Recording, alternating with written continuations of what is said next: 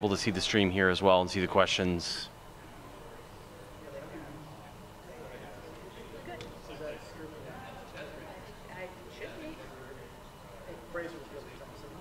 Are we streaming Fraser? I don't know yet. Yeah, so... Oh, I don't need to do that. That was a horrible mistake. Okay. Okay.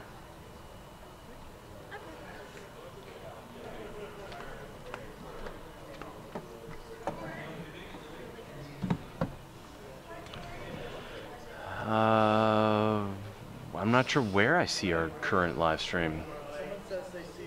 They see me. So we're still trying to find you. So, do you all have your drinks? Do you all have your food? Are you ready for Astronomy Cast 500?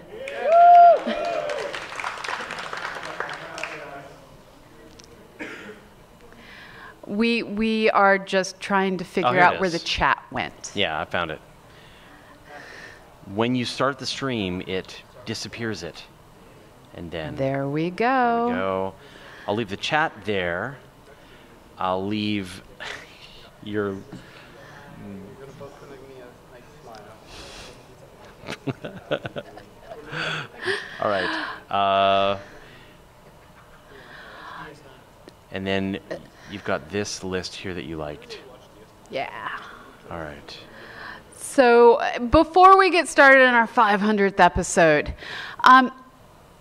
we had fully intended to be like launching a big brand new website this week. And for those of you who are out on the stream, you're seeing that we have a brand new OBS theme that's going to match our website when we get it.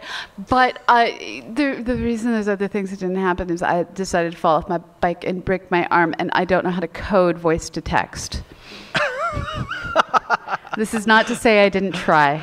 That would be funny. Just imagine. No. Backspace, backspace, left bracket, I curly tried. brace. No, that would be... It doesn't work. Yeah. So there will be a new website coming to celebrate our 500, and we're so glad that all of you are here to celebrate our 500th episode. And Astronomy Cast is now a teenager. We're entering our 13th season. Now, we wouldn't be here without you. This is entirely a fan-supported show. And advertisers. I have a Casper mattress. He has a Casper mattress. Hopefully many of you have Casper mattresses. I have David Joseph Wesley on my computer and on my phone and probably on another device in here as well. Where's Phoenix? Do you have a David Joseph? We have David on 3 devices currently. Hello, David. Is there a way that we can make him visible on the Yeah, he can YouTube come Live? up here and be a face in a box, but we need his audio. Can we turn up his audio and then... Hold on. Wait, give him the wireless Be- mic. give him the wireless mic. Give him the wireless mic. Hold on. How That's- do you want to do this? Yeah, well, yeah. Wait, so no, let's- no, no. Put him out looking at the audience There you go. and give him the wireless mic. How does this mic work again? So, how many sound engineers does it take? We need more. Hear me okay? We'll Yeah. hear you better in a moment. We're gonna amplify you in just a second. Okay. Do you prefer that I portrait or landscape? Portrait, because that's how the laptop, the Check one. iPad stands up. Good to see you guys. Hey. So someone will have to tell us if they can hear David on the audio for the live stream that's going out on YouTube. This Oh, is sure. so weird. Yeah, it's super weird. So for those of you who don't know, David Joseph Wesley is a longtime friend of the show, and he is a composer, lover of science, eclipse chaser. And when we mentioned we might need a new theme song at the end of last year, what did you do, David? I said I'm going to do it. Yeah. So he is here as a head in a box. What's in the box? Yeah. Because he's been creating a new theme song, and I'm going to go ahead and play it. Frankenstein threw my phone into this microphone so that you can all hear it. And then I'd love you to tell us all the different inspirations that you put into this, because I caught some of them, but I know there's more. Okay, sure. Okay, I'm going to turn up my volume and then try that again. Sorry. Stop. Technology, man. I'm telling you. There you go. I know we're super Frankenstein today. Yeah, this is so much wrong.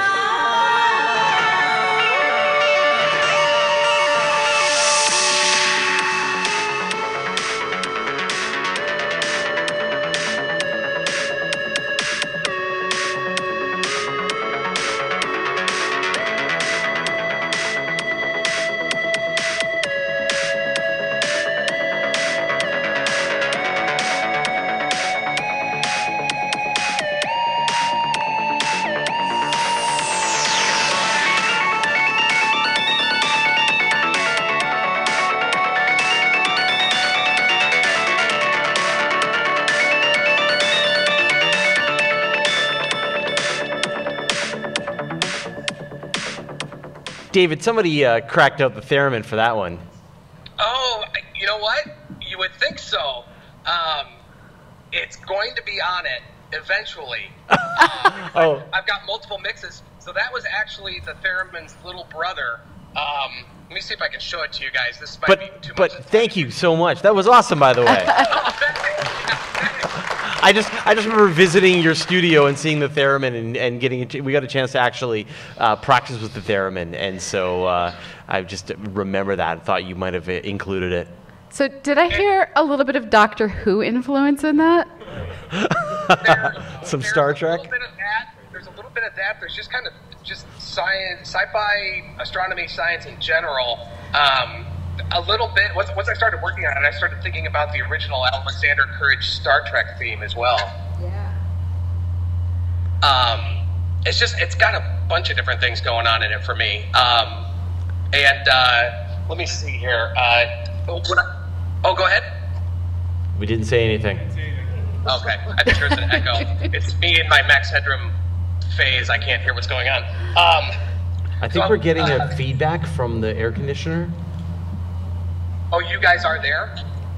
I think so. I Just hear a keep going. sound. You're good. Yeah. No, I can actually hear you guys pretty clearly. I think we're going to have to be kind of in walkie-talkie mode. I think that's how it works. It's like, I can do this, then go over. Over.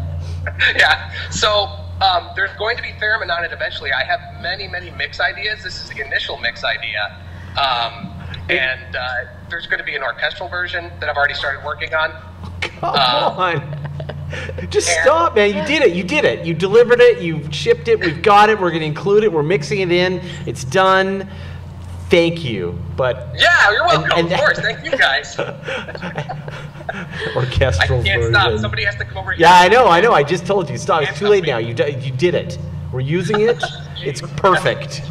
Okay, awesome. Metallica, they're going to work with it. Then Metallica is going to do a version of it. That's the only time we'll crack it open from the vault again and let someone else work on it. Okay, that sounds good. I am, however, making a longer version that's going to be like song length that people can download. That's cool. Yeah, that's really cool. Awesome. And if you like this, check out Music to Smuggle By, which just might be slightly inspired by a bug-named show that might happen to involve calm emotions for their spaceship title. So go check out Music to Smuggle By, also by David Joseph Wesley, and you may have heard his music while wandering around Universal Studios, listening to Star Wars movies, or tuning into Family Guy. We could not be more honored to have such an amazing composer work with us to give us a thoroughly original theme song that literally rocks. Woo! Thanks, David. Yeah, thank you, guys. Okay, so you are going out to the audience with Phoenix, and she'll continue to be here throughout the day as a head in a box. Sounds good. So it's great seeing you, David. So earlier I asked Phoenix, where's the head in the box? And several people were mortified. You now understand what I was requesting. Now, this show is literally a production of you. Our new logo that is being seen, well, it's our old logo that has been used on iTunes, but hasn't yet been part of our website, hasn't yet been part of many different things, and is going to get pulled in. That is a logo that was done by one of our fans. We now have a theme song that was done by one of you. You guys are slowly taking over everything but our voices, and we are happy and pleased and grateful, and thank you, because this 2-day celebration is by you, for you, and we're happy that you invited us to join you.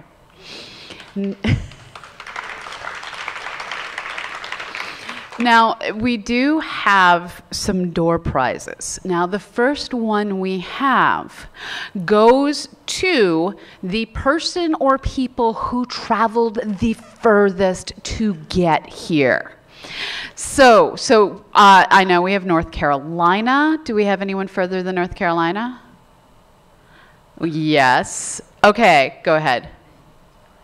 So Noel and Gordon are both here from Ontario. Bad Panda, where are you from? I'm sorry, I love your username so much that I've just replaced Dusty with that. Dusty, where did you come in from? From San Diego. Oh. Winner. Yeah, okay, where did you come in from? I think San Diego still won. South Carolina is 3 hours by air. So does someone need to Google Maps it, or does San Diego win? Wait, we have another hand over there. You do not count, sir. You do not count. So come on up, Dusty.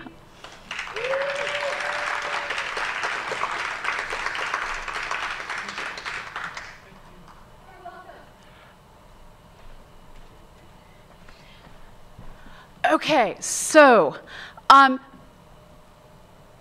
how many of you started listening in 2006?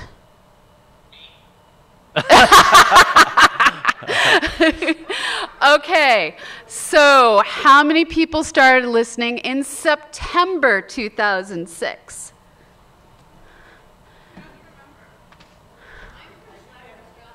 Oh. Okay, so how many Slacker Astronomy Days people do we have? Kristen, you win for longest listener.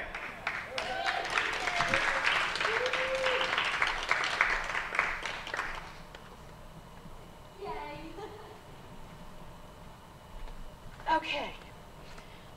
So now we're going for community awards.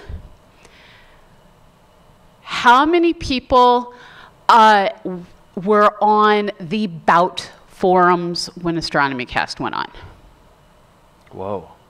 We have no one who joined the Bout forums. It is the single largest astronomy forums on the internet. And they have a section just for Astronomy Cast that is not used by any of you. Nope. The weekly Space Hangout crew? Yeah, but that's a given. They're all here. I don't have that many decks of cards. Okay, I have 2 more prizes, and you just foiled where I was going with that.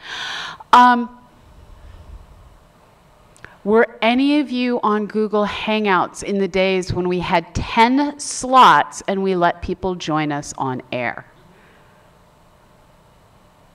Morgan, you get a deck of cards.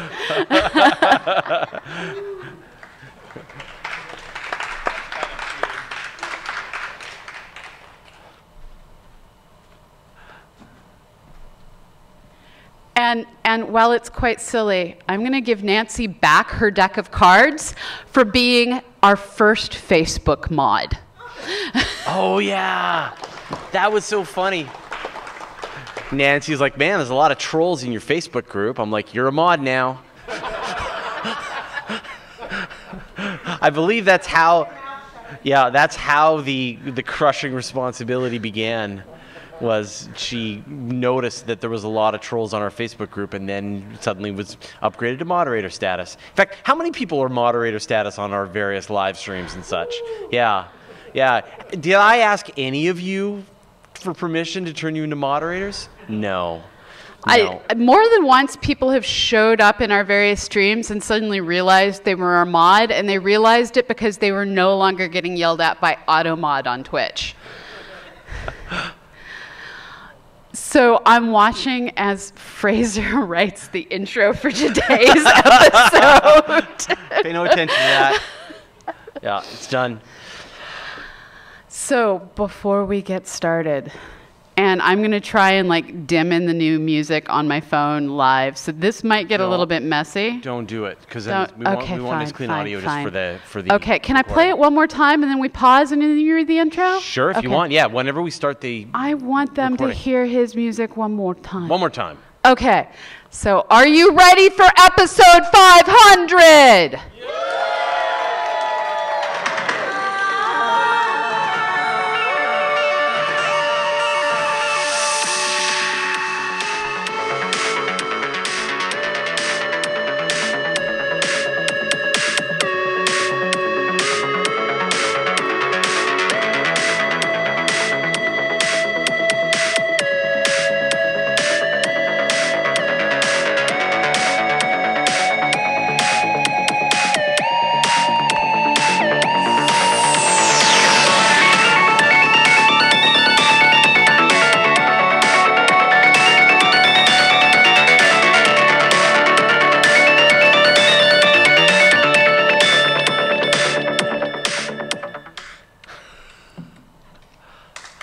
That's awesome.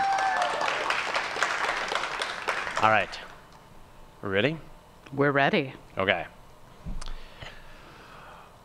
Astronomy Cast, episode 500. 500 years into the past and future. Welcome to Astronomy Cast, our weekly facts-based journey through the cosmos, where we help you understand not only what we know, but how we know what we know. I'm Fraser Cain, publisher of Universe Today. With me, as always, live here in Edwardsville, Dr. Pamela, the Director of Technology and Citizen Science at the Astronomical Society of the Pacific and the Director of Cosmic Quest. And here we are live in Edwardsville for Astronomy Cast episode 500.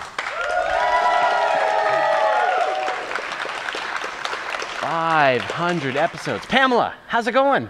I'm well. How are you? I'm good. This is the second day of our 500th episode fun here in Edwardsville with a bunch of our closest friends. We did a bunch of events yesterday, a bunch of events today, more coming, live stargazing. That was last night. That was last night. I remember. I was there.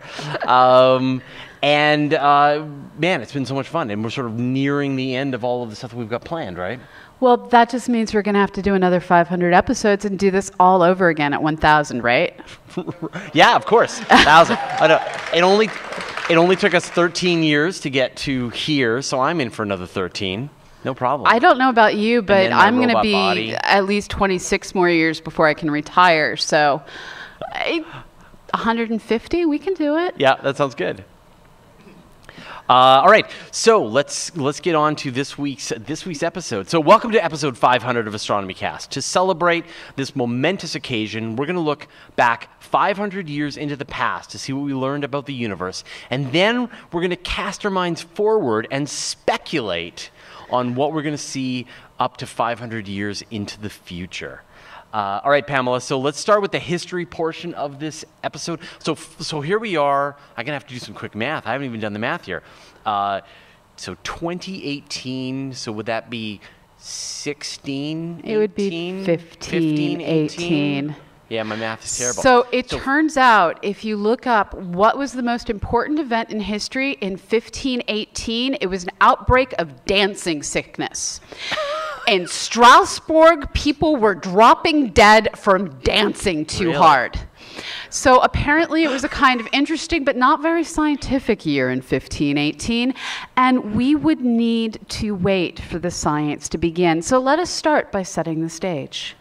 In 1518, we were roughly 1,500 years after Ptolemy. So people were living in a land where everything went round the Earth, where asteroids were not known, where comets were strange demons that possessed the sky, where science was just starting as the Renaissance begins to sweep through Europe. The planets went up to Saturn. True. Yeah. Now, for us and our story of astronomy, things would begin to get interesting in 1543 when Copernicus first publishes his heliocentric theory of the universe. And have you actually seen sort of the history of how this went with Copernicus? Like, he didn't make a big deal of it. Just posted a fairly quiet paper that said, oh, by the way, I think the sun is at the middle of the solar system, and then published it, not wanting to get into trouble. Well, and if you read more, he was also kind of into Apollo, and Apollo was the deity of the sun.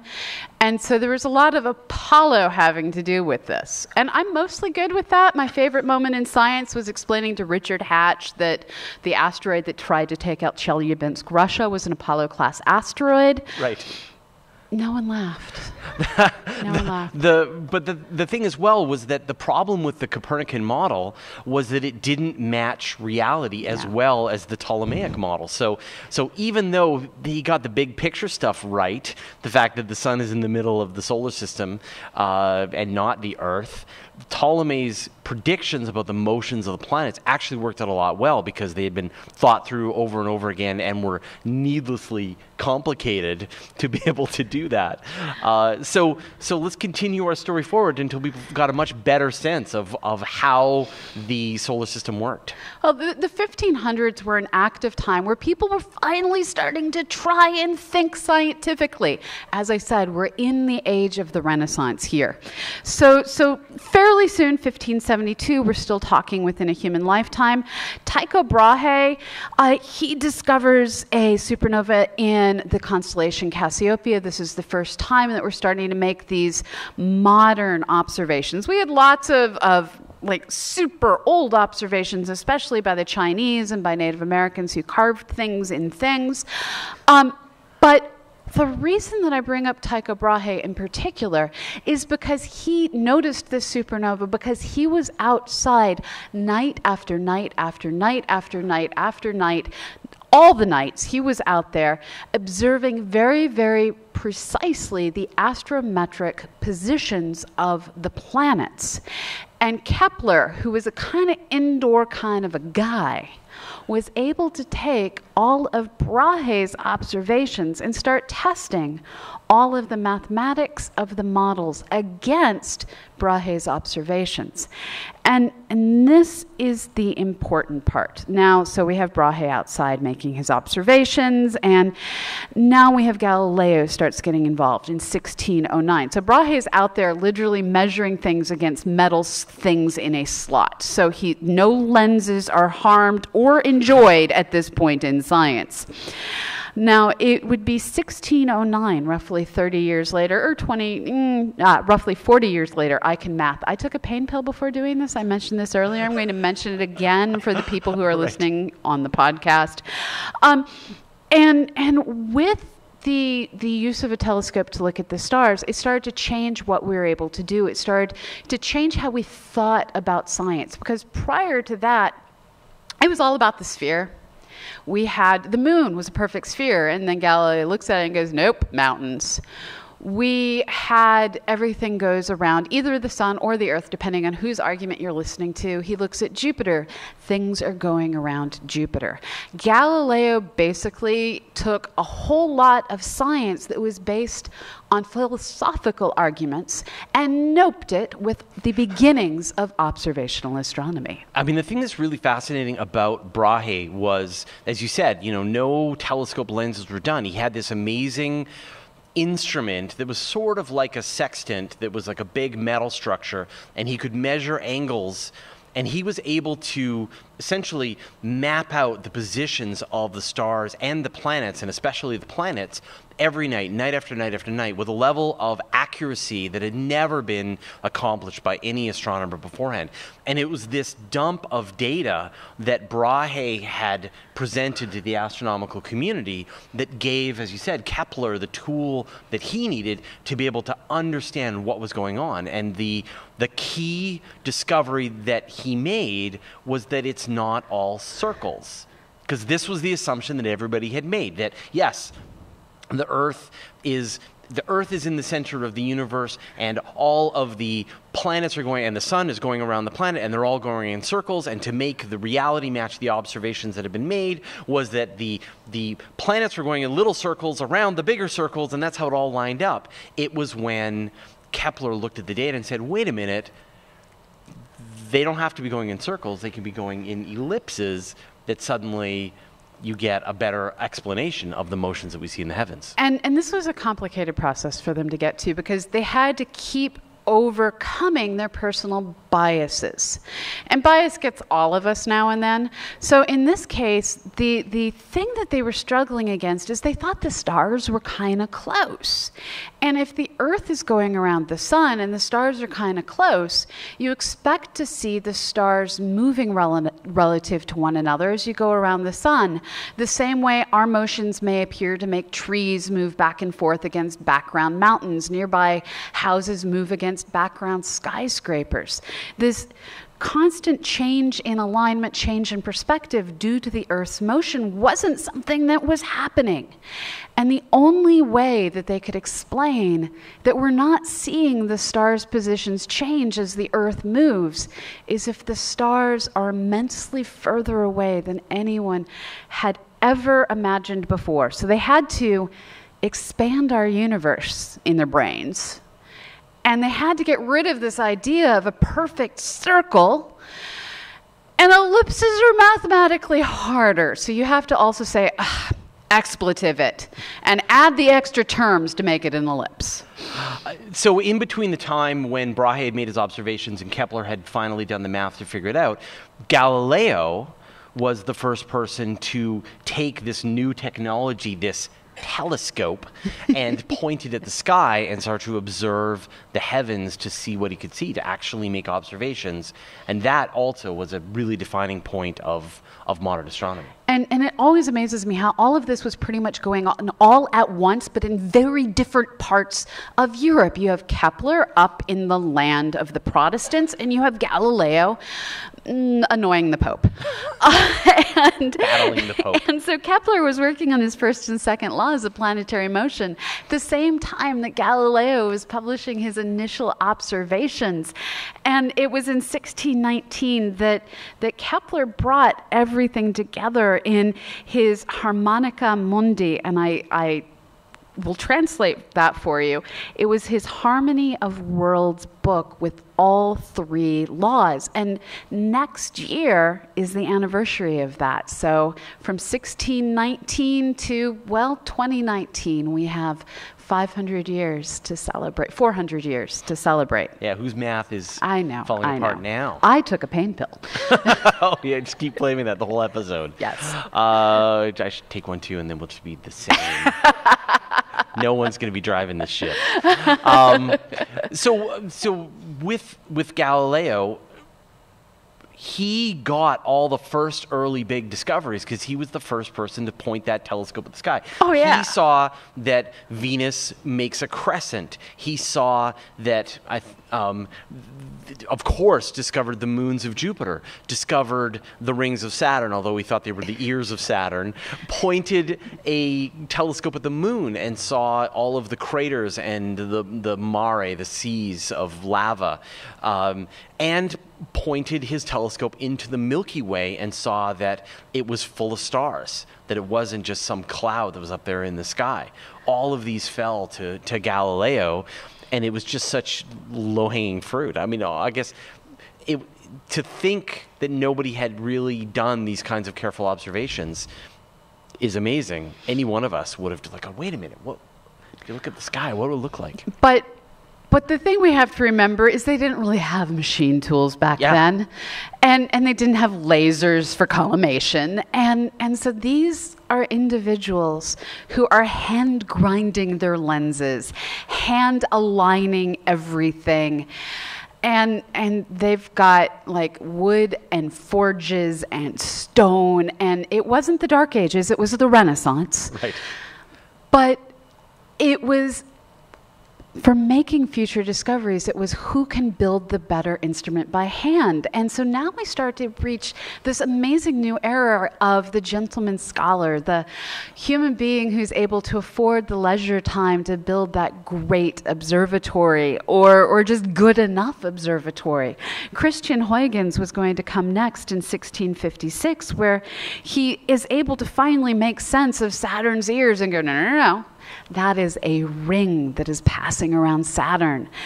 And he also noticed that Saturn, too, has, well, its fourth moon, Titan. And last night, when we did the Star Party portion of this 500th episode of Astronomy Cast, there was a whole bunch of telescopes set up, and in those telescopes, we were able to see the rings of Saturn and Titan.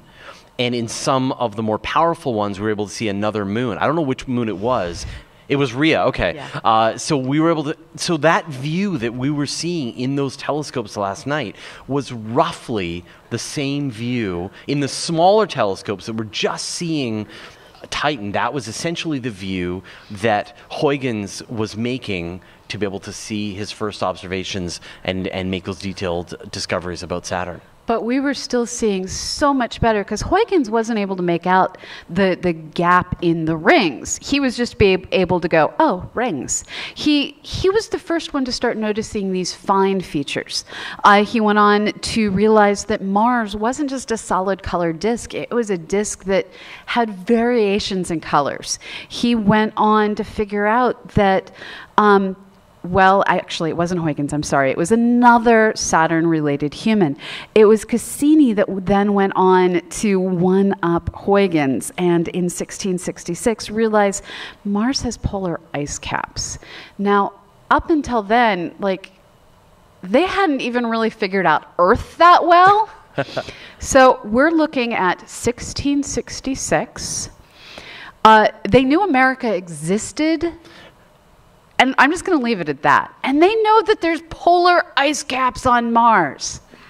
How amazing is that? And again, this sort of matches in the largest telescopes that we could see last night in the Star Party. You could just make out those polar ice caps on Mars.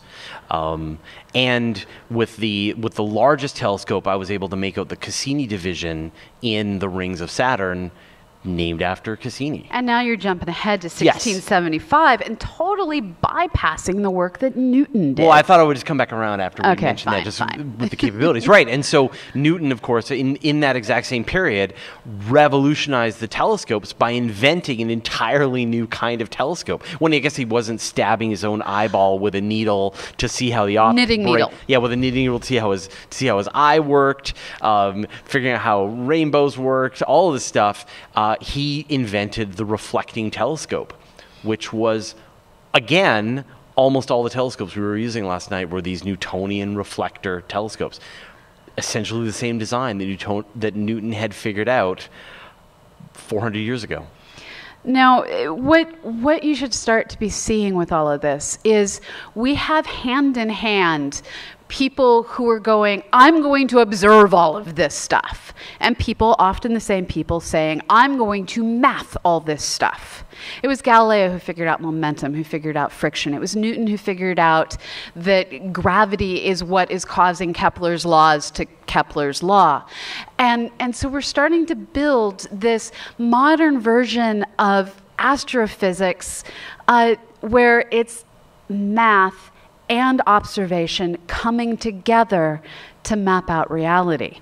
And this is how it's going to continue happening, going back and forth. 1687, we have gravity. Well, okay, we already had gravity, let's face that. That came out within a gazillionth of a second of the universe forming. Right, but Newton at least started to figure out how gravity worked.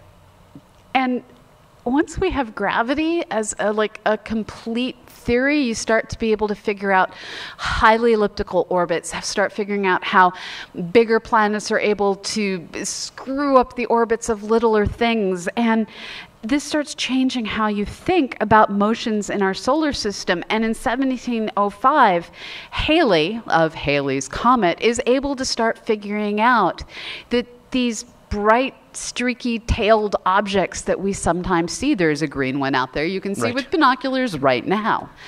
These are repeating objects, at least in the case of Halley's Comet. But the thing that I love about Newton's discovery about gravity is that he looked at, like, and of course the story is, of course, that he dropped an apple. Who's to say whether it really happened? But he thought about the way an apple falls from a tree, and knew that that was the same thing that was causing the moon to go around the Earth. And to make that logical leap, I wouldn't think of it.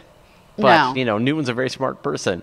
But just to creative and creative, and to realize that the moon was falling into the Earth, but it was also moving sideways, and so it was missing, and it was just constantly falling and missing and falling and missing. And it is this, and this is why it's this universal theory of gravity that tied all of these pieces together and served as the bedrock for hundreds of years of observations and understanding about the universe from that point forward. And during this period is where we start having all of your amateurs, people not too different from those of you in this room. I see at least one person who built his own telescope and I think ground his own mirror.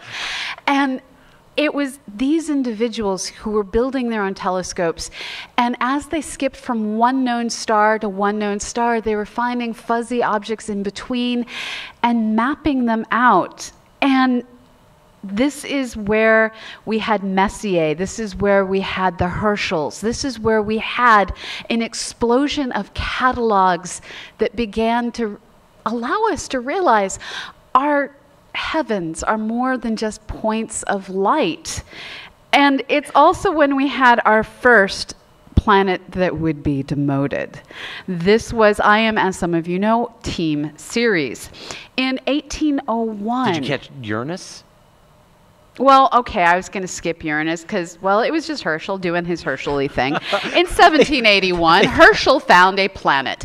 He was, by training, a composer, an oboist. He led the orchestra in Bath. And yeah, he found a planet in his spare time, as you do. Right. And the crazy part of that is that Uranus is just visible with the unaided eye if you know where to look and you've got really good vision. And so it didn't necessarily require Herschel to discover it. Anyone back at that time with the right vision could have seen it in the right conditions, but it still took somebody with a telescope to see it and confirm it. And the amount of stubborn required to do it by eye, because the vastness of the sky, and it moves slowly. And it's the same process that's going now. I mean, we'll talk about Neptune in a bit, Pluto, all of the dwarf planets that are out there, all of the Kuiper Belt objects, and of course the search for Planet 9 to this day. It's all the same technique, scanning the plane of the ecliptic, searching for anything that is moving slowly. And for Herschel, he was already looking for things that were moving. He was looking for comets, and Uranus just refused to grow a tail. Now, I will point out that if you took Pluto and you put it where Mercury is located, it would happily grow a tail. So take that. We are not getting into that fight here. That was episode 1. That was 500 episodes ago. We've left that in the dust. But then you were talking about Ceres.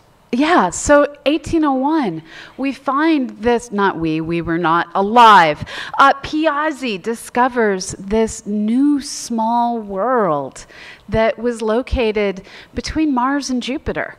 And this is where people start looking at the ratios of the distances of the planets, and hey, this is cool, but it didn't stay cool for long because we just kept finding new objects after new objects until they eventually decided to demote Ceres. Oh, and this is, of course, they found a bunch more of these asteroids. I think there was eventually 5 major ones, and they realized that they couldn't just keep calling them planets because that would just freak people out. They'd be like, no, 7 planets in my solar system, and they're not going to have 8. or 9 or 12 or 13 or again, we can't escape this argument. This technique of expecting that there's going to be a planet in the outer solar system, observing thanks to the interactions of gravity, thanks to these predictions made by Newton, helped astronomers find the next planet. So once we found Uranus just did not behave the way it was supposed to. And so people started mathing it. Now, there are arguments among astronomical historians over exactly how this story went. I'm not going to get into those arguments, but I will say that Johann Galle observed Neptune in 1846 and brought us yet one more planet that was still not quite behaving the way our early pre-computer, pre-database, pre-mathematical models of all sorts of computational complexity, Neptune appeared to not be fully behaving, so they kept looking. Right.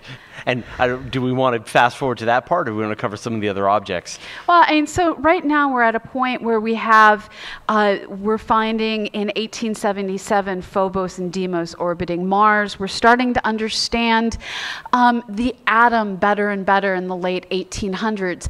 It was only in the late 1800s that we started to have the electromagnetic force. We started trying to realize what photons are doing, the wave-particle duality arguments.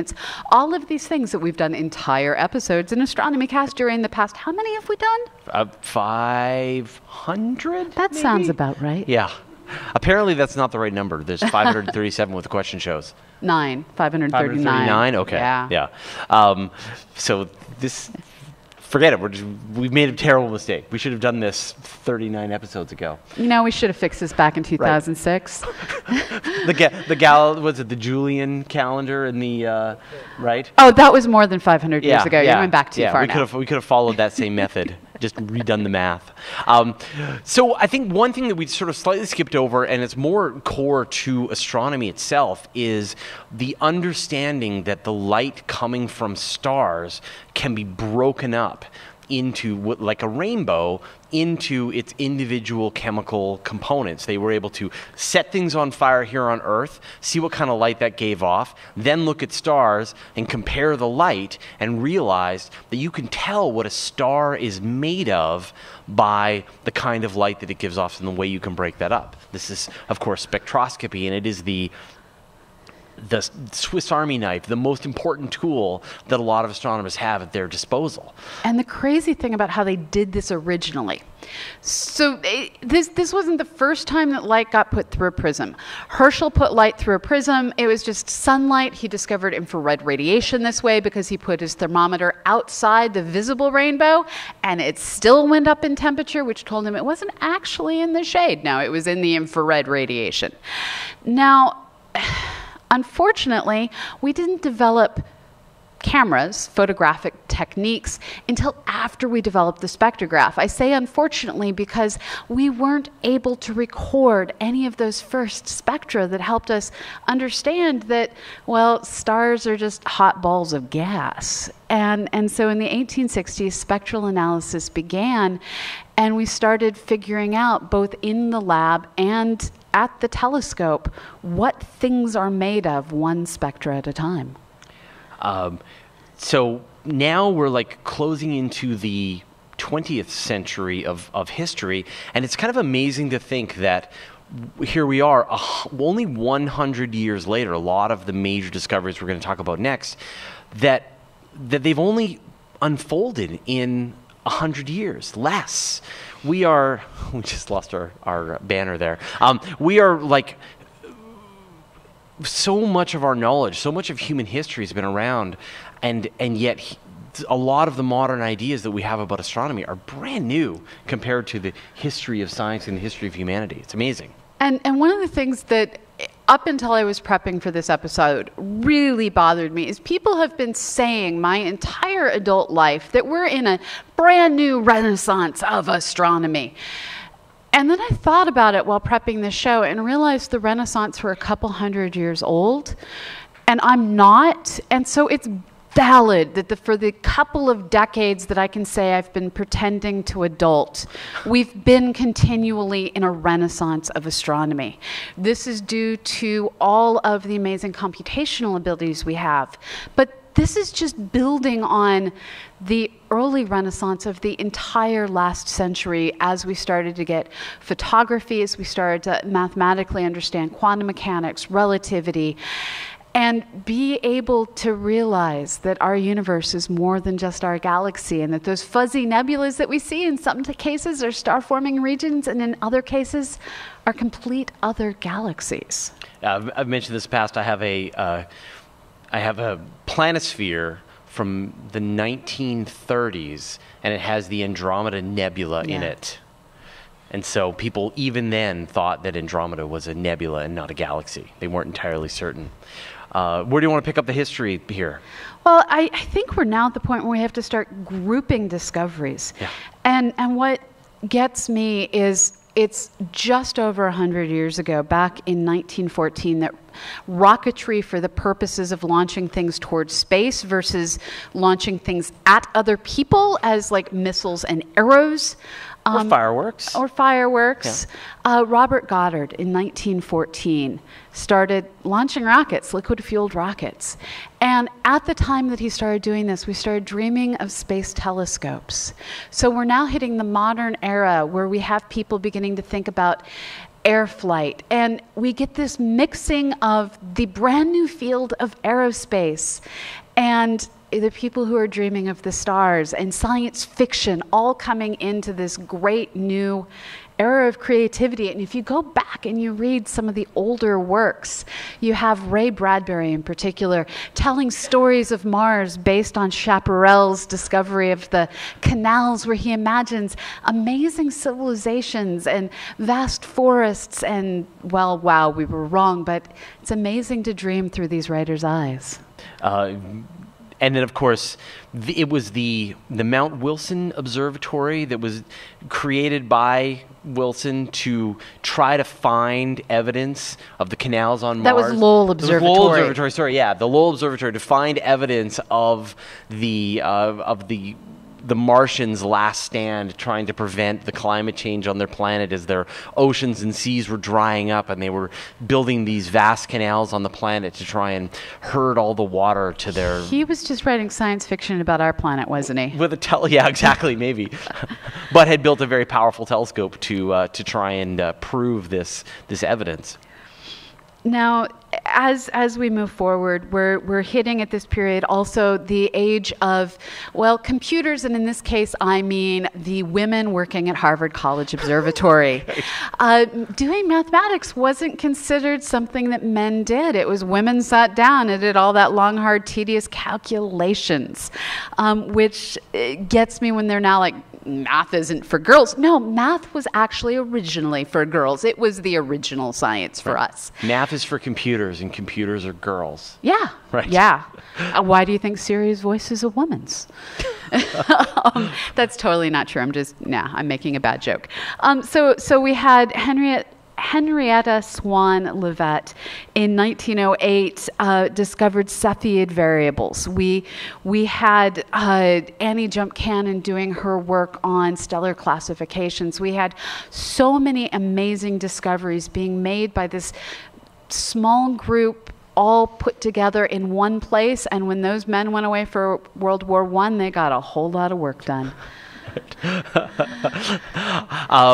So now that idea of the Cepheid variables, that you've got this star that is a set amount of brightness intrinsically based on how quickly it grows and dims, or brightens and dims, gave astronomers this cosmic yardstick, a way to be able to independently measure the distance to anywhere they could see a Cepheid variable. And suddenly they were able to notice that there were these Cepheid variables in other nebulae that actually helped them calculate the distance to these other nebulae.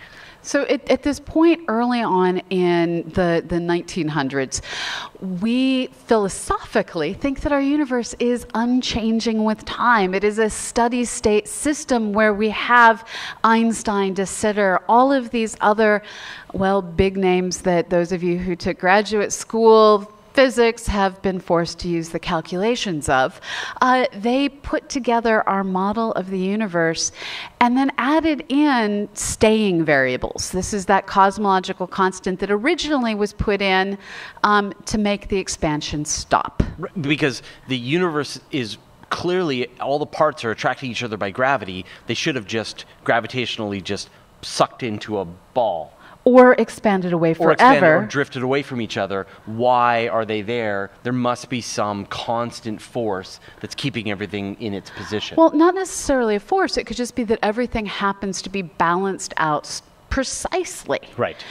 And it started with an initial set of spectral observations of galaxies. It was made at Lowell Observatory that prior to us having the ability to measure the distances to galaxies, showed that galaxies weren't moving in completely random rates, but on average tended to be moving away from us.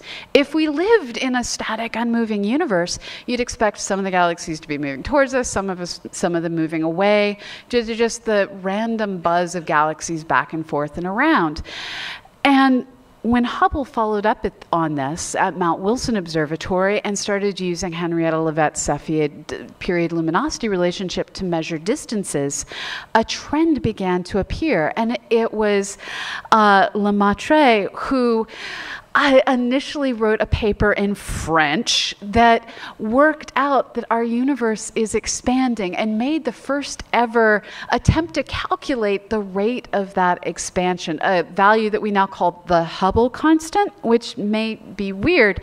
But the problem is, did I mention he published in French? Yeah, and we covered this last week in great detail. Yes.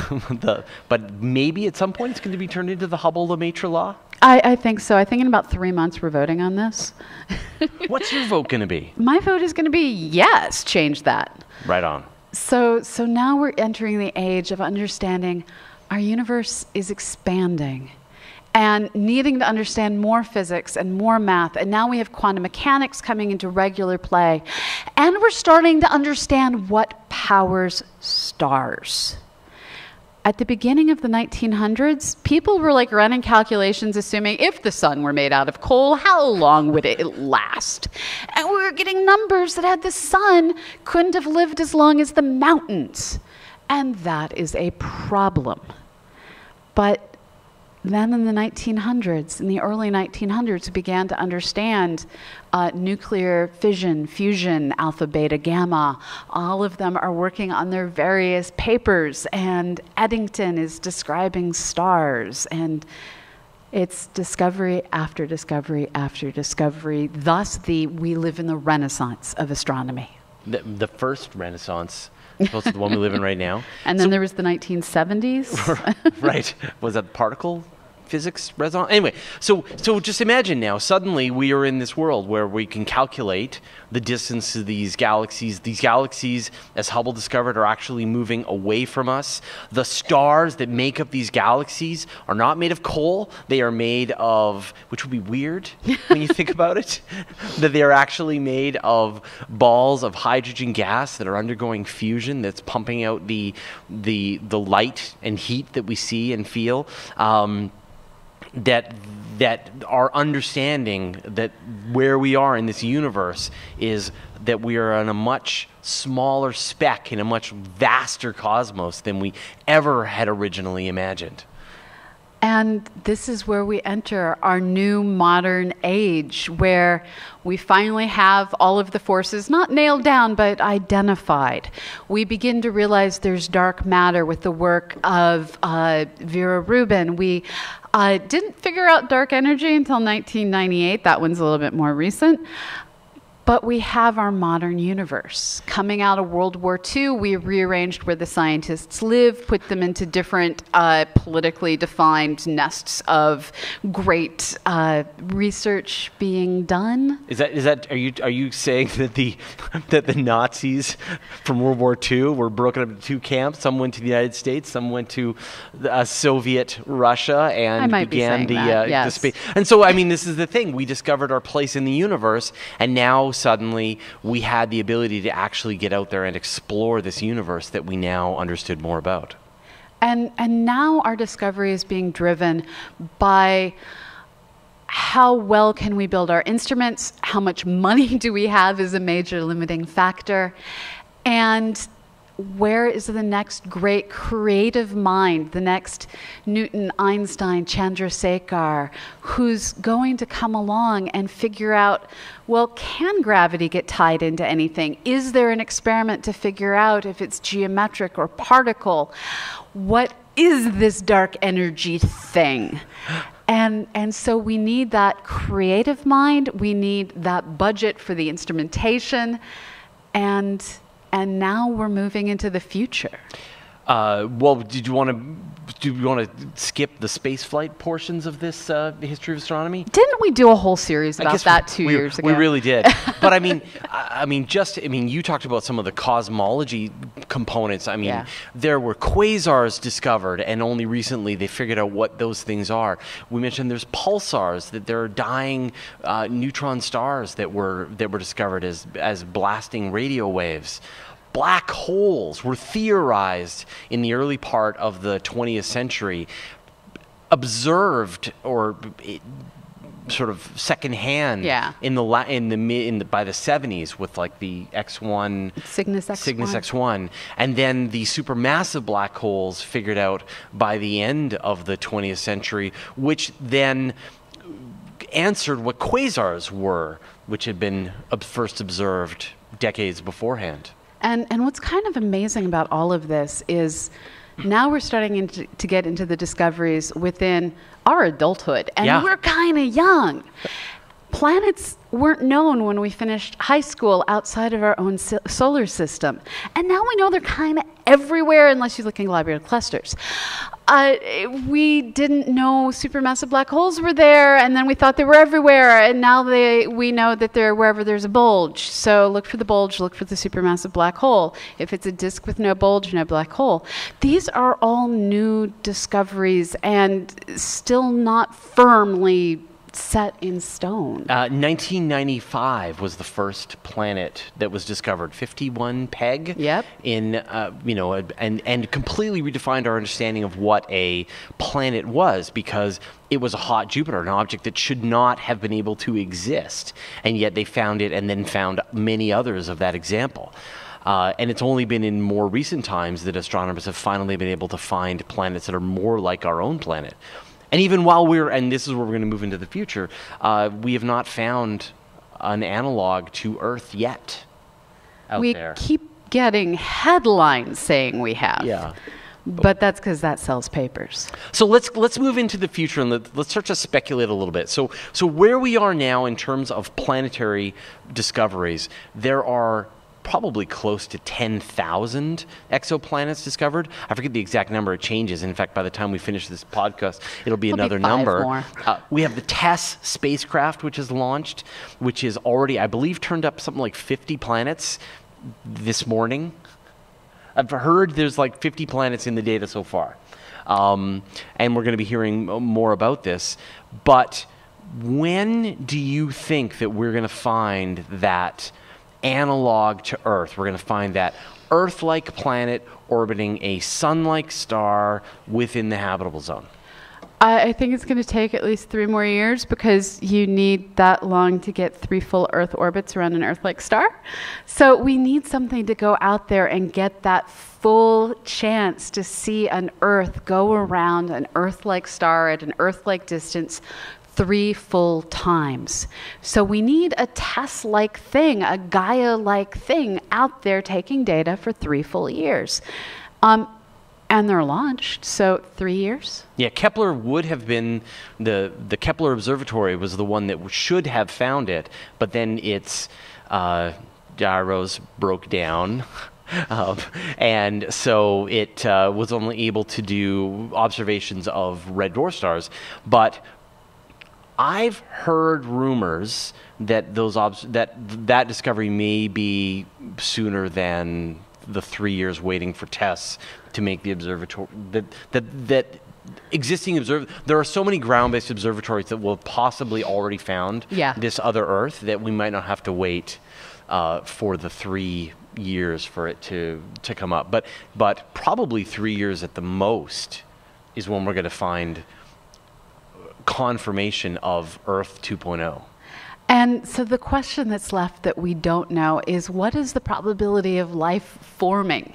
So we're getting so close to actually being able to experimentally figure out all the variables in that Drake equation, which we did an entire episode on, because what haven't we done an entire episode on? And so we're down to that point of, we know the star formation rates. We're starting to understand the planet formation rates. And what we're now missing is all those variables related specifically to life. The one I don't want to figure out is the how long does a civilization last before it kills itself. Let me just do the math.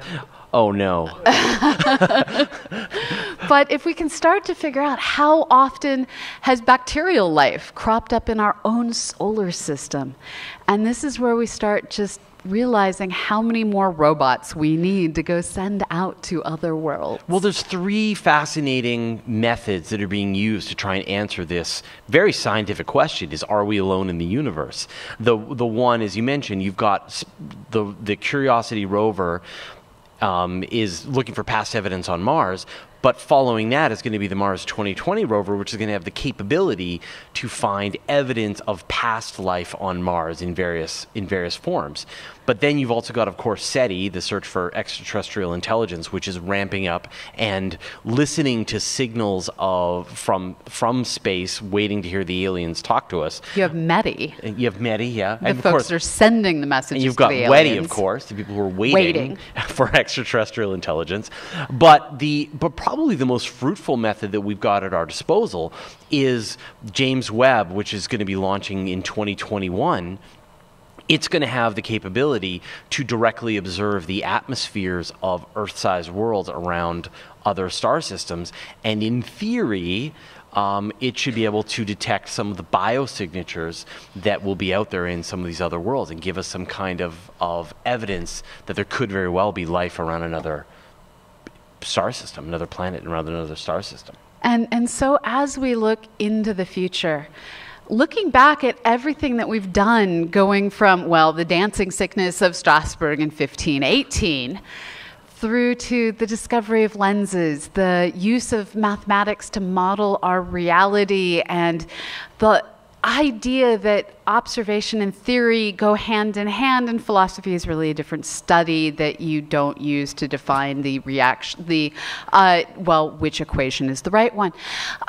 We have come so far in 500 years. I don't know where to begin in imagining 500 years from today. Well, you may not have noticed we already started. So we talked about planets. We talked about sort of the searching for this Earth-sized But world. I think we're still talking about the next 20 years. Yeah. We'll start with the next 20, and then we'll move. Then we'll get crazy and speculative. But there was one other piece of so James Webb is going to be launching in 2021. He says that with such certainty. It will absolutely, no question, launch in 2021, no doubt. But if James Webb doesn't launch, that's fine. It's not fine, but we will still get the data because there is a set of enormous telescopes being built around the world right now. There is the Large Synoptic Survey Telescope, which is going on in Chile. There is the Giant Magellan Telescope, the 30-meter telescope, and then the monster of them all, the extremely large telescope, which I believe is expected to see first light in 2026. Those last 3 observatories I mentioned, all of which will be capable of observing planets going around other stars. And so we're going to be making these direct observations. It may not be the pretty shiny artist's renditions that we see when we click on various press releases and visit sites like Universe Today, which none of you have ever been to, right? So what we're going to be seeing instead is spectral signatures. We're going to be seeing little tiny blops in interference patterns indicating where the planets are. But we're going to be seeing them and observing them. And this is the amazing future that's coming. Following those telescopes, there's a next round of space telescopes, which, of course, are absolutely 100% going to launch. No. The one that I'm most there is the HabEx, which is the Habitable Exoplanet Finder, and that's going to be, its only job is going to be to observe Earth-sized worlds around sun-like stars out there. So we have to find them, and then this telescope, which is expected to launch by 2035. Of course, that's not going to happen on schedule. But it'll be the better instrument to do it, and following that, or maybe around the same time, is going to be the LUVOIR telescope, the Large Ultraviolet Infrared Optical Observatory, which will be a 15 to 18 meter space telescope. And I actually had a chance to interview one of the project managers for this. And they believe that LUVOIR the capability of LUVOIR will give us a 90% answer about whether or not there's life in the Milky Way. Dang. Right? That you're going to be able to see with LUVOIR, again, a telescope that's bigger than the biggest telescope that's ever been launched, that exists on Earth, but it'll be in space. It will be able to tell us, it will be able to observe so many worlds with such capability that if it doesn't find life within that sphere that it can observe, that it means there probably isn't any other life in the Milky Way, probably isn't any other life in the universe. And that will finally be this scientific question that we will know the answer to, which is, again, a mind-bending possibility. And that's, of course, 2035. So we're only like 18 years away from that happening. And here's where I point out, in 88, we thought we were a couple of years away from that garbage collector. Right. So the thing that we need most in order to see this new fantastic future is that heavy lift vehicle that's going to be getting these new massive observatories of the future into space. And this is where we need to see more money going to science, more human creativity. I'm going to keep using that phrase because that is the real thing that matters. All of this energy, both human and like solar, wind, all of the actual electron moving energy going into developing these systems and launching these new spacecraft up to explore our solar system and beyond. And I mean, obviously, people are all very familiar with what's happening with SpaceX, that they are pioneering this idea that you don't have to throw your rocket away every time you use it. Of course, they've now demonstrated, I don't even know how many times, I've lost count, dozens of times that you can launch a rocket and recover the first stage. The Falcon Heavy recovered the side boosters. They're in the works for launching the BFR, which is going to be taking off next year. Flying around the moon, I don't know, it's the future again. But it's not just SpaceX. You've got a true, in theory, space race with what's happening with Blue Origin and their plans to build reusable rockets as well as what NASA's working on with the Space Launch System. With the Space Launch System. Which is not reusable. Which is not reusable, no. And they're taking those beautiful rocket engines, these RS-25s that launch on the space shuttle, and they're just destroying them with each launch. It's going to be so sad. But you are going to have the most powerful rocket that's ever been built, capable of launching the most heavy payloads that have ever been devised into space.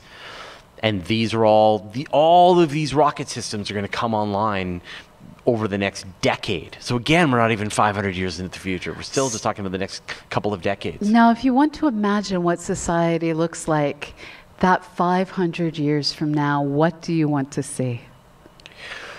Well, I mean, it's because, if the BFR, if these rockets work and you get true reusability at vast scales, what it makes sense to launch into space just becomes ridiculous. That you're going to launch, we were actually just talking about this last night, about the kinds of clouds of communication satellites that SpaceX and other groups are planning. There's going to be multiple competing high-speed internet solutions just thanks to space. And again, just in the next couple of decades.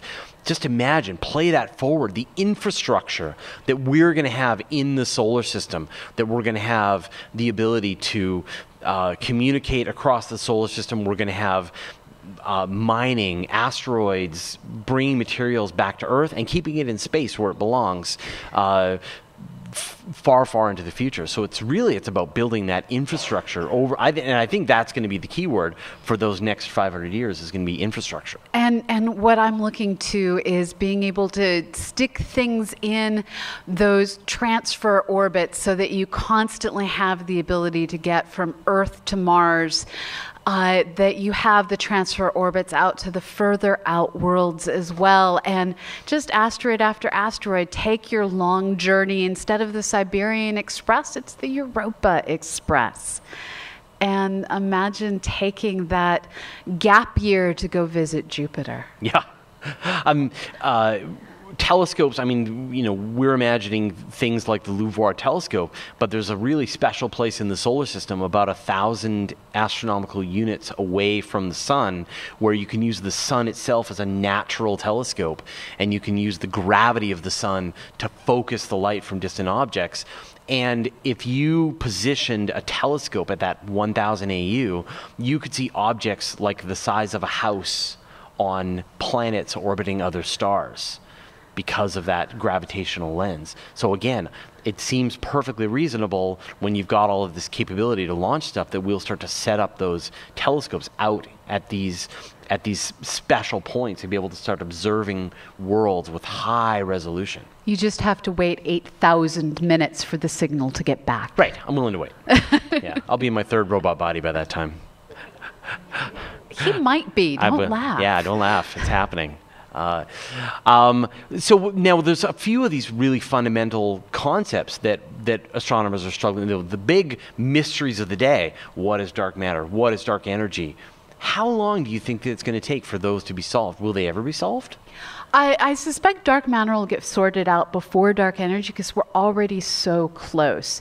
If you look at the folks who are looking at collisions between galaxy clusters, they're able to begin to put constraints on the size and collision probabilities of the kinds of particles that could be dark matter. So it may not be a matter that we can, catch dark matter in one of these detectors we have on Earth that's looking for them, but rather we are able to narrow down what they are and say this invisible object would have the following observational properties were we able to lock it in a box and observe it.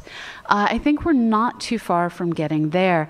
Now, the more interesting thing is dark energy, the Hubble constant, all of this we're finding more and more confusion between the measurements using local universe measurements and error bars and early universe and error bars measurements. And I want to believe we're going to figure that out in the next generation of telescopes. Right, because you've got two accurate measurements, both of which their error bars are not overlapping. Right. Both are perfectly confirmed, and yet both disagree with each other. Yes. Yeah, that's astronomers. By just enough to tell us we probably screwed something up. Right, astronomers are a little upset about this. Very. Yeah, it's a mystery. One of the parts that I think we who grew up on Star Wars, Star Trek, all of this science fiction future is we want to be living not just here on Earth. We want to be able to visit other star systems, and that's one that I wonder if we will make with our 500-year time frame that we mentioned here. Only if we're putting ourselves to sleep or we find a way to get into the other dimensions of space. And this is the thing. It's you can't, because you have stuff that you're made of, move faster than the speed of light. You can appear to move faster away from something than the speed of light because space itself is getting bigger, but that's not you moving. That's more space ending up between you and that other thing you're looking at. But there are interesting ideas that come from quantum mechanics. Particles can jump from A to B. It's more a matter of their wave function decides, I shall be maximum here. Nope, I shall be maximum over here. And so the question starts to become, can we either tunnel quantum mechanically? Can we jump through other dimensions? Can we? And my intellect is going, no. But my stomach is going, please. From 500 episodes of experience, I know you would shut that down. But the part of me that desperately wants the free time to take part in NaNoWriMo in November is like, I want all of those things. Which of them would you like the best? I want a Stargate. Yeah. I want to walk to other planets. Or not so much a Stargate, because there you're stepping out onto the planet and there could be things waiting there to eat you. The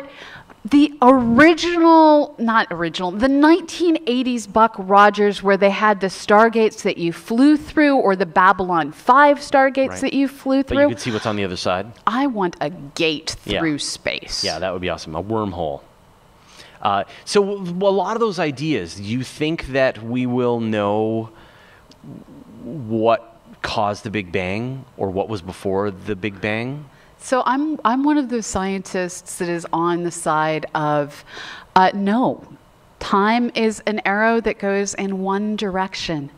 And there's some mysteries that science in our observable universe just can't get to. Do you think inflation will be proven to be true? I'm not sure, and this is because I don't know how big our universe is. If our universe is sufficiently small and finite in size, and we keep observing the cosmic microwave background better and better and better, one of the most amazing discoveries I don't think we're going to make is seeing two patches of the cosmic microwave background that are enough the same that we can say that's the same piece of space that we're seeing from, well, light going different directions. It's the light from the eyes and the back of the head both reaching us. Right. If we get there, that might make everything else a little bit easier, but I don't think we're going to observe that. And that whole idea of, like the Bicep 2 observation that they thought they had seen primordial gravitational waves, and then it turns out it was dust. Now they're building a much better instrument to take another crack at seeing those primordial gravitational waves. You don't think that these new observations will necessarily find it? Because that will, in theory, be evidence of inflation, right? I guess at a certain level, I am worried about how can we get we don't fully have dust and magnetic fields and all this other junk in our universe mapped out. It's at the level where people still raise questions of, are these galaxies the color we think they are, or is there just so much interstellar reddening that it's screwing us up? No. Yes, we may be able to get there someday, but not now. Will we integrate gravity and quantum mechanics? I don't know. So the most I know that's the answer for all these questions. Well, so the most amazing answer to me would be that we were able to somehow show that gravity isn't conducted by a particle, that it is actually space itself is warped by the influence of gravity, just as Einstein worked to explain it, and then all the other forces are like, yeah, we've got bosons. Gravitons are probably going to prove out, but I don't know. That would be the more amazing result. Right. Gravitons would overthrow a lot of the existing theories of everything. Or they're required for a lot of theories, too. Right. As you said, more theories than theorists.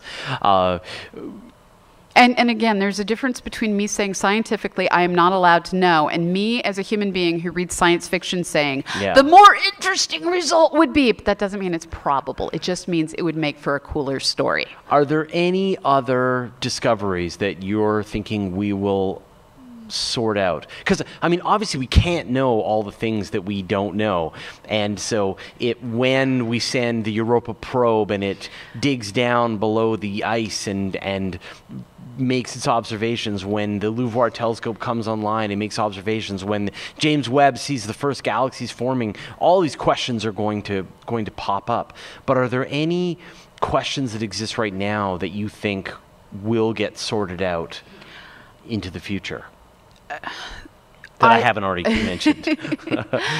There was an illustration I saw a number of years ago that I wish I had saved better. It was an illustration that came out of one of the NASA astrobiology centers that showed an artist's idea of beneath the ice on Europa, and it had jellyfish and sea cucumbers and European my whales. first thought was, how did anyone at NASA get that approved? That's awesome. My second thought was, I want that to be real. I don't think there's space whales. I want there to be space whales. I don't think there are space whales. Again, the one who likes science fiction versus the one who does science are competing inside me. I desperately, desperately want there to be thermal vents on Europa that are teeming with life. And I think we have the capacity, not necessarily in our lifetime, because sterility is a hard thing to figure out, but I think that's something in the next 500 years we'll figure out. And I hope we also have a linguistics breakthrough to go with it that allows us to better understand how to communicate with the animals on our own world and the potential life we find elsewhere. So 500 years. We can talk to 40 dolphins. episodes a year. Is that 20,000 more episodes that we're going to do? We're going to need more than 3 robot bodies. Well, I can't wait to get as many of those episodes done as I can. Side by side, Pamela. Thank you, everyone, for 500 episodes of your support and watching us. Pamela, thank you for continuing to show up every time and answer all my stupid questions. It's been an honor and a pleasure, and here's to thousands more episodes. Oh, there we go. Thanks, everyone. All right. Now, what we always do when we do the live show is we do a QA. So I figure, why don't we do a QA with the folks who are here, as well as the people I know are watching online with us right now. So if anyone's got any questions for us, please. Now, I think there's a mic that's going to be rolling around. So please do wait for the mic so the people who are out on the internet are able to hear your questions. Will we ever figure out how to make that banner not fall down? No. And at this point, yeah, she's run out of tape on all the universe. And I didn't have a chance to say anything because you closed the episode. It's amazing working with you. And we have learned so much from each other over the years because we have completely complementary skills. And we owe like Phil Plait dinner. at least for picking the hosts of Astronomy Cast. So thank you for letting me work with you, letting me watch your kids grow up, and just being there to shoot the shit in the middle of the night while we figure out how to keep this show going for so many years. Awesome. All right. So, has anyone got any questions for us? Bob. Hi. I really enjoy your Astronomy Cast. My question is, there's been some publicity recently about Star Wisp or the star, the laser-driven or the microwave-driven microprobes to go to other stars.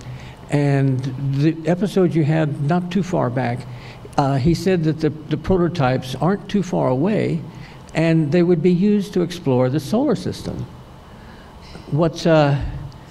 How soon is that going to happen? So you're talking about the interview that I did with Avi Loeb from the Breakthrough Foundation and from... Yeah. Is it the live interview that I did with him? Yes. Yeah. So he said that the development of the Breakthrough Starshot is a lot more developed than I think a lot of people are expecting.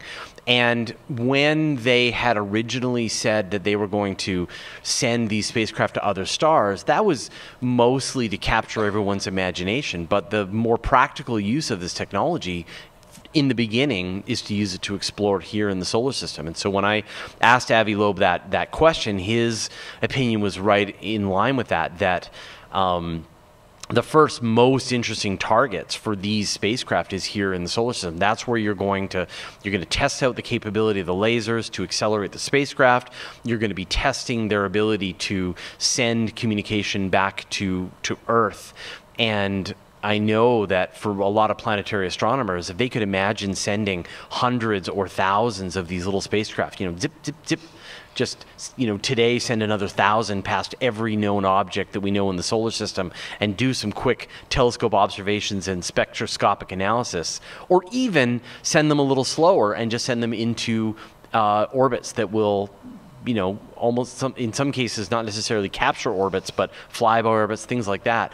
That's where you're going to see this whole technology get developed, is here in the solar system. Then you'll see it get used for those real interstellar distances once they've done the prototyping. So I think that's what we're going to see.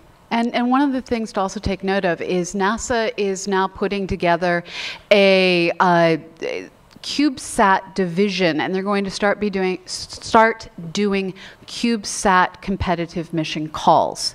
We have the first prototypes going with Mars A and B, the two suitcase sats that are traveling alongside InSight, and that's just the start of a brand new. Well, we've had Discovery missions, we've had the great observatories. Well, now we're going to have CubeSat missions as well. I mean, it's this idea of having infrastructure in the solar system that will change everything. Because now you can send CubeSats to Mars. They pass along their communications to the bigger Mars spacecraft that transmit it back. Now you don't have to have a spacecraft with a transmitter and receiver. It can just do one little scientific job and then piggyback another infrastructure satellite to be able to send that communications back. As we get more and more spacecraft around other worlds, you can then send these smaller single-purpose spacecraft to do this. So that's, again, going to be what more of the future will probably be. But that is the limiting factor, is having those relay satellites. Yeah. Missions like Mars Reconnaissance Orbiter have been there a mazillion years. We have to have the missions like that can relay back the signals also out at Jupiter, also out at Saturn, also out at all the places they aren't. New Horizons is all transmitter. Pretty much, right? Yes. Right? And it can only transmit back at just a couple of kilobits per second. So it took the better part of 18 months to transmit one day's photographs of Pluto back to Earth. It's going to take even longer now that it's going to be out at Ultima Thule, like much farther from where it was before. You imagine you had a really huge transmitter at Pluto, and then you could just send new spacecraft, tiny little spacecraft, rovers, landers, and then they could send up their data to the big transmitter, and then it could send the data back to Earth. That's a lot of the case. The problem with a lot of these spacecraft is they're mostly transmitter. Yeah. Morgan. It's always terrifying when the PhD in the room asks the questions. Yeah, no kidding. I'm ready for your question, Morgan. So I noticed you didn't say that we would land on Mars in the next 500 years. But let me rephrase that into a more interesting question. Aside from Mars and the Moon, what do you think the first place in the solar system is that humans will try to live on? So I kind of think that asteroids, the idea that you see in The Expanse, the idea that you see in so many of Kim Stanley Robinson's books, so many science fiction writers, and this really is where we look to see our future in so many different ways, have speculated you start on the surface, dig your way in, and we become the mole people of insert object. In my happy little wants to write sci-fi future, imagine Kim Stanley Robinson's idea of the hollow asteroids in the Helmholtz orbits that allow us to go live inside. And in one of his books, there's this idea that each one was its own ecosystem, protecting the different kinds of animals that we have here on Earth currently. So I want to take the West African asteroid train to transfer out to Jupiter and be inside that rotating asteroid visiting with the critters. I mean, I think, you having co-hosted the Weekly Space Hangout with me enough times know my stock answer on this, that is that there is a fundamental question about human beings living on other worlds that is yet to be answered, which is, can a human being live on the low gravity of a place like the Moon or Mars for any long period of time? And right now the answer is still unknown. We know that microgravity, that zero gravity, is bad for the human body, and no amount of riding a bicycle in space is going to prevent the long-term damage that happens to the fluid redistribution and the various things that just can't be tackled by exercise. Can a human baby gestate on the surface of the Moon or on the surface of Mars? Is it even safe to consider those kinds of things? We still don't have the answer to that question. And until we do, if the answer is yes, then we will probably see long-term human civilization on the Moon and Mars. And if the answer is no, then we spin up an asteroid. Then they will never be anything beyond research stations, that you will go down to the surface of the Moon, you'll go down to the surface of Mars, you'll spend however it is the length of time that has been scientifically figured out to be safe, and then you'll go back into space and let someone else take that damage to their body. You can imagine them attempting to compensate, building big centrifuges on the surface of Mars and the Moon that people will have to spend time in. But then you might as well just live in space. So I 100% agree with Pamela on this, that I think the vast majority of human beings in the far future will just live in space itself. There's room for trillions of people in the solar system, plenty of energy. You can make conditions exactly how you want it and live like that. And I think, of course, don't forget that Earth is awesome. And that it's weird to me that people are saying they're going to want to live on places like the Moon or Mars or even in space itself. And then they're going to try and figure out ways to make them as Earth-like as possible. Well, you know what's as Earth-like as possible is Earth. Well, the problem is we keep trying to make Earth Mars-like or something. Yeah, we're Venus-forming Earth. But let's say we stop doing that, that we do put our heavy industry off of Earth and out into space, and we let Earth just become the best place in the universe for life. As we know it. As we know it, why wouldn't we want to live on Earth? Earth is all right. But I understand there's this idea of this adventure of like, wouldn't it be cool if I was like living in Antarctica? And people do that for small periods of briefly, time. and then after a while, they're like, this sucks, and they go to Tahiti. Right. So I think that idea of like, oh, I want to be living on the forefront. I want to be a pioneer. I want to go live on, eke out a rugged existence on the hellscape of Mars. And then a year into it, like, I can't breathe. I'm covered in radiation sickness. My bones are melting, and I just want to go and lie on a beach. And the sand on the Moon and Mars is basically glass and is going to shred you. Yeah, I'm coughing up my lungs. There's cancer everywhere. If you've ever had sand in your swimsuit, imagine it's moon dust that is basically glass bits. Yeah. And I'm not talking safety glass. Mars isn't so bad. Mars is ground down thanks to the wind, but the Mars stuff is no joke. Yeah. So that is going to be these constant threats these people are going to be facing. So I think that we will try it, and I know there's a lot of people that are going to go and try and live on Mars and the Moon and stuff, but I think that they're going to find that Earth is the best. And we'll come back to Earth. There will always be people who live in space, but Earth is the best. Until we have these gigantic rotating O'Neill cylinders with tons of habitable space inside them, and they're pressurized and protected from radiation. And yeah. So of all the sciences, what is your favorite discovery of the past 20 years? All science is open. All science is open 20 years. So in our adulthood. It's weird to I would say CRISPR is fascinating to me. Mm-hmm. Just this ability that we're going to have to mess with the human genome at a fundamental level, as if we were programming computer code.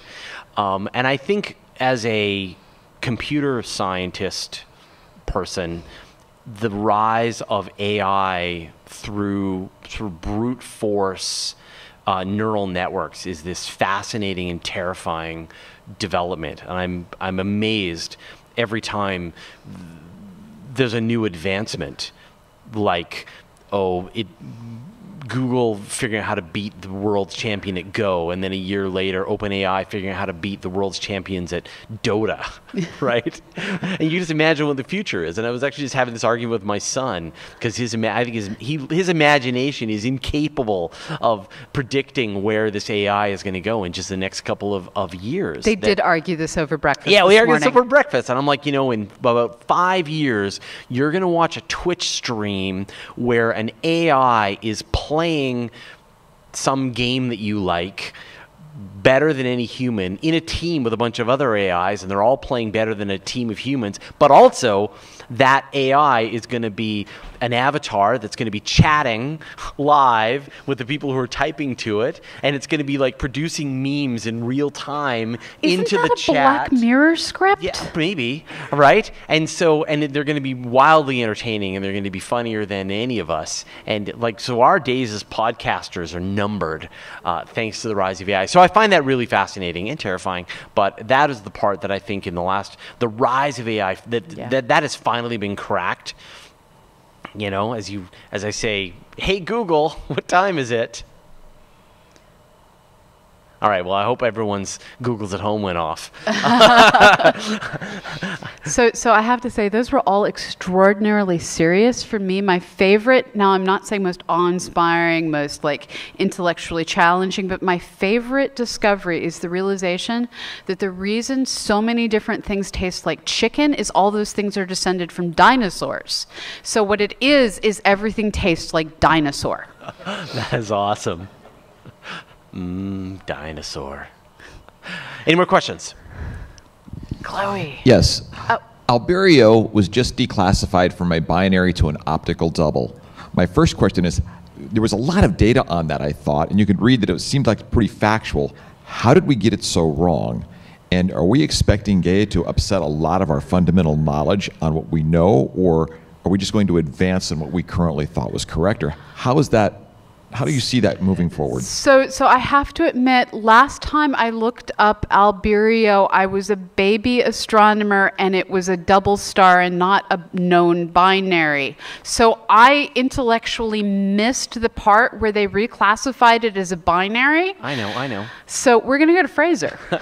So what you're talking about is this post that Phil Plait made about 2 weeks ago, where he said, I wondered if Alberio is an actual double star or whether it's just a visual binary. And so I went into the Gaia data, got some help with a bunch of Gaia astronomers to help me crunch the data, and together we came to the conclusion that in fact the two stars in Alberio are moving in different directions, and they're not connected gravitationally.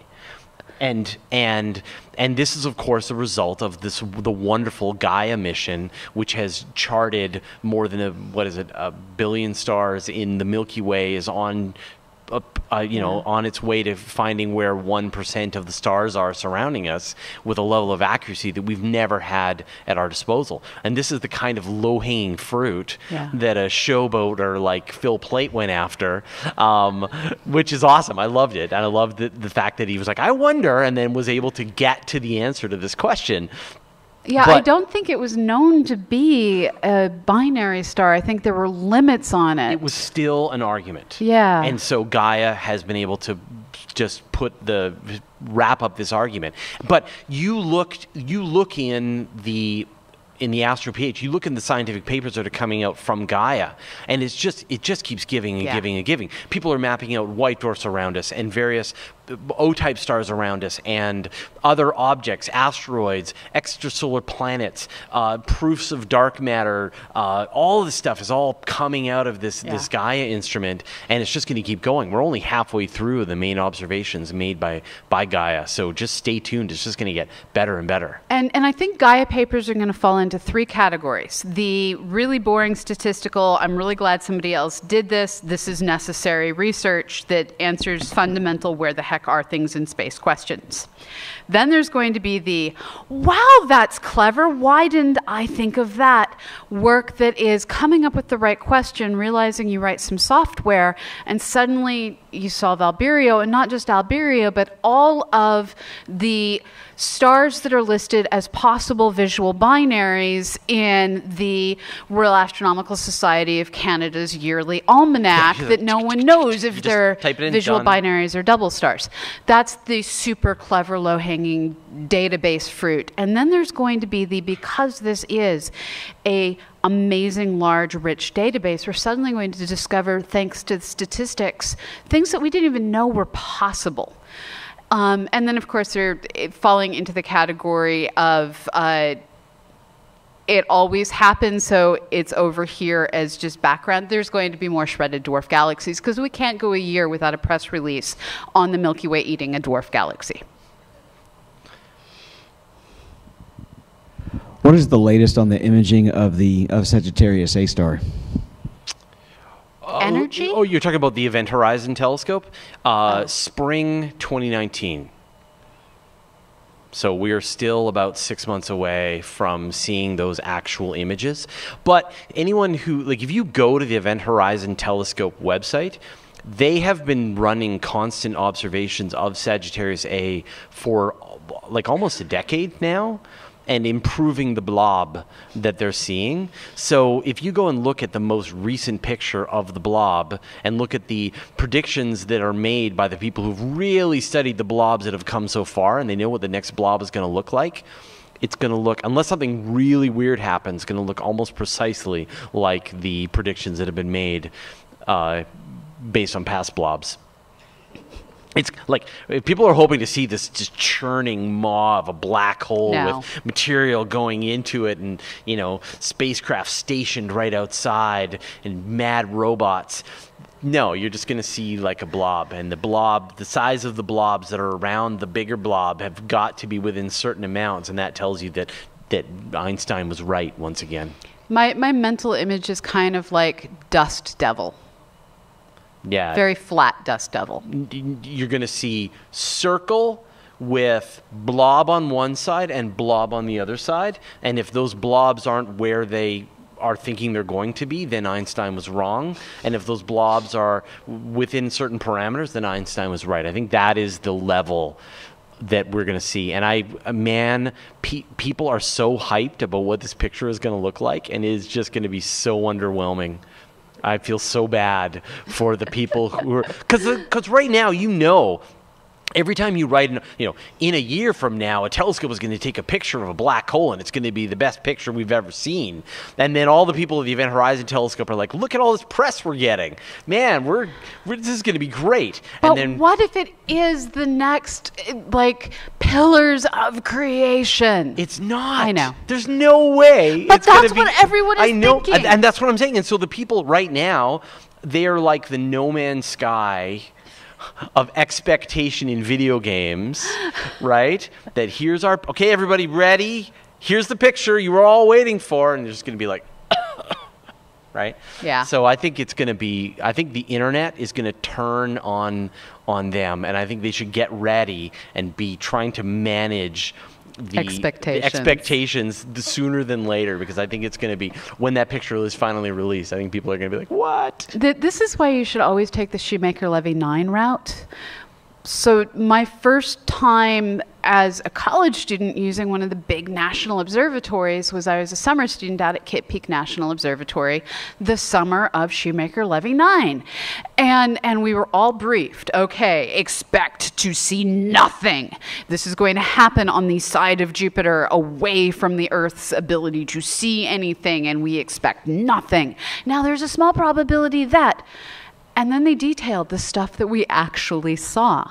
And so there was a great deal of preparing you for lowered expectations, making you expect lowered expectations, but also explaining the science and preparing you for the oh, wow possibility. This was the perfect way to do it. We quite often go the opposite direction. When L Rock hit the moon, that was a perfect example. There were amateur astronomers everywhere, ready to see the raised cloud from... No, we saw nothing. Nothing. So be Shoemaker-Levy 9's press crew. This is the moral of the story. Yeah. Hey, One of my favorite objects in the entire solar system is the planet, not the planet, the object Sedna, and its extreme distance from everything else. And I was wondering, do you think that we'll be seeing an explosion of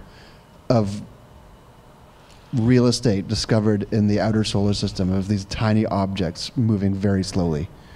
What got me was seeing a paper a while back that said that Sedna might be an object that was captured based on the fact that it's a very different color than what we've seen. Now, it doesn't mean that that's true. That's just one of the papers trying to understand its crazy orbit. Its crazy orbit could be many, many different things. Its color might not be crazy. Maybe it's just the first thing that's that set of colors in that set of orbits that we found. What intrigues me is a different version of that question, which is, are we going to discover more and more things that either we have captured or that are like Oumuamua, Yeah. are simply passing through? So I want to know, how many things have we stolen from other solar systems? And I think in the coming years, we're going to have an explosion in finding things that we have stolen and an explosion of things that we had never seen before. Mike Brown, who's the discoverer of Eris and a lot of the other objects out in the Kuiper Belt, he said that his discoveries were made, one, by them using the best tools at the time to search the places very comprehensively, but that all of the objects that they had found were at the very limits of what was possible to see. And it's going to be that next round of telescopes, like the Large Synoptic Survey Telescope, and then those big super telescopes that are coming, that are going to do that next round. And so moments after the LSST comes online, does its first observations of the night sky, you're going to find many, many new objects, and then they're going to trickle away to nothing again, and then you're going to have to wait for another big, powerful, even more powerful observatory to bring that next round. So those discoveries of those objects are matched with the new telescopes. Yeah. Let's do like one more question, and then I think we've reached the end of our time. Do we have? Okay, there we go. And I got one question. Oh, this is a good one, actually, on the internet, too. So we have two questions. Look, let me take the question from the internet while you move the mic over. So Hal McKinney is asking, do neutrinos bump into each other with 60 plus billion per second per square centimeter passing through our bodies? What would you call a wave of neutrinos bumping into each other? Do neutrinos bump into each other? Well, I mean, statistically, you're occasionally going to, in the fullness of time, in the fullness of the universe, have a neutrino hit a neutrino. I'm trying to imagine the monkeys typing Shakespeare probability of a wave of neutrinos directly colliding with a wave of neutrinos, and you're going to Wolfram Alpha, aren't you? Well, no. So one of the things that they're looking for is I mean, obviously, like the Ice Cube instrument, which is this great big detector down in Antarctica. It's designed to capture when a neutrino collides with an atom. And when it does that, it releases this cascade of particles that move through the entire detector like a wave, and they are essentially generating radiation as they go, as they're bumping into other particles. So is Hal asking about one wave of neutrinos coming towards us, or two waves of neutrinos hitting each other? Two neutrinos colliding into each other, and then what would you get? And I don't know. Well, if they collide hard enough and actually interact, you'll get energy, and then it depends on their velocities, how much energy gets turned into other stuff and things. So the matter is, do they actually we don't willfully interact? Yeah, they don't have the capability to detect the collisions would be so rare, and they don't have the capability to detect those collisions. So you would just imagine, with the vast number of neutrinos that are going on all the time, that they're going to collide, but we don't have the ability to actually detect those interactions yet.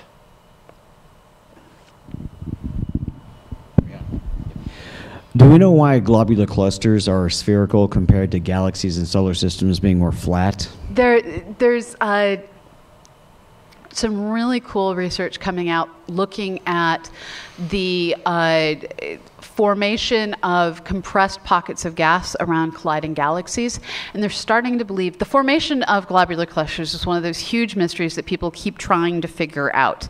They're extraordinarily old objects. We know that many of the ones that we have in our galaxy were actually stolen from other galaxies that we ate. And so trying to figure it out, we don't generally look around and go, oh, there's globular clusters forming over there. They're ancient objects. What we're starting to think is that some of the ultra-compact areas, volumes of gas that have been shocked together in galaxy collisions might be the formation places of globular clusters. If this is the case, it's a matter that the formation of these star clusters is fundamentally different, leading to this extraordinarily dense environment with randomly distributed orbits that interact in a way that long-term models of globular clusters actually show them somewhat beating like a heart as they end up being super dense in the center, having a lot of three-body interactions that fling new things outward, things come in, you get new binaries and triple systems forming.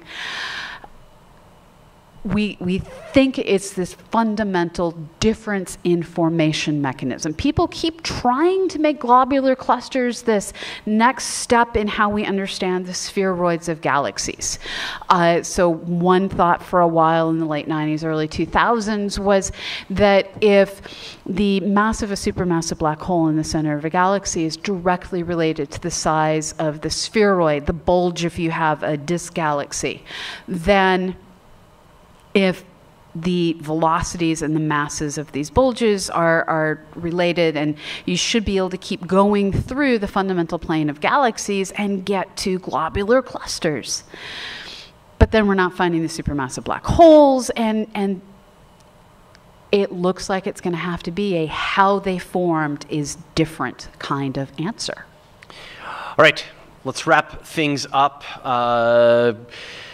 Again, thank you everybody for watching, everybody watching online. Pamela, thanks for hanging out to do this gigantic 500th episode of Astronomy Cast. A big round of applause for yourselves and us and everybody watching.